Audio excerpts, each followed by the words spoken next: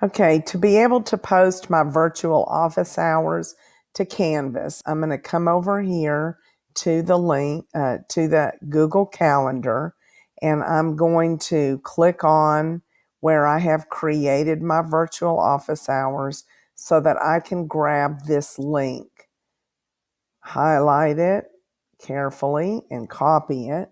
Then I'm going to come over to Canvas, and I'm going to just double tap.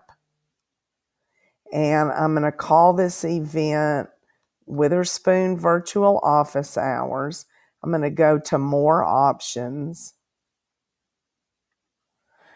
My virtual office hours are 10 to 11. Oops.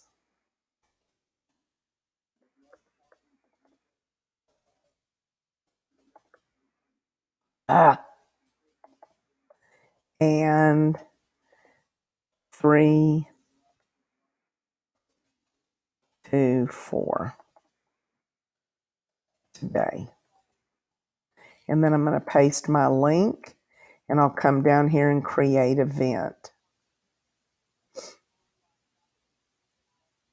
Now, when it goes back to the calendar and say my virtual office hours, I'm going to get those set up for tomorrow. I'll just click and drag it to the next day, and it automatically changes that date.